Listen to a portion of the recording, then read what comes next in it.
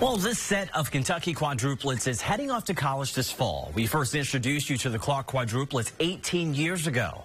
Our Julie Dolan caught up with the family and found these aren't your average students. She tells us more about their unique bond. Leaving home for college. It's a rite of passage for many teens. And while it's an exciting time for quadruplet Logan Clark, it's going to be a new experience living without his three siblings for the first time. I'm excited about EKU. I know I'm going to miss them.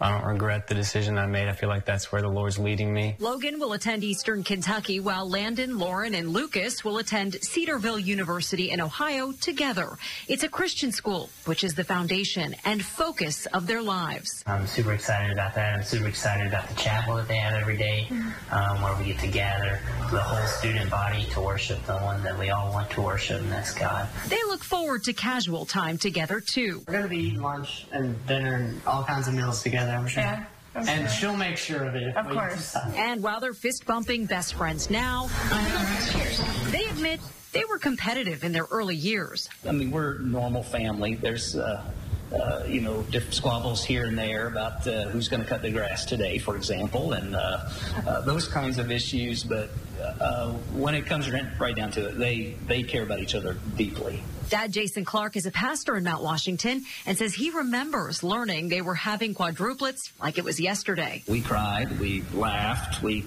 cried, we laughed. I mean, I don't know, like, what are we going to do? But they made it work. And now 18 years later, here they are, reminiscing at the kitchen table and preparing for more change. It's not only a new chapter for them, but it's a new chapter for us. And we have no reason to believe that this chapter is not going to be good, just in a different way. Make no mistake, there will be distance between the Clark family come fall, but through faith and technology, they're ready for it. I definitely think we're going to stay in touch a lot.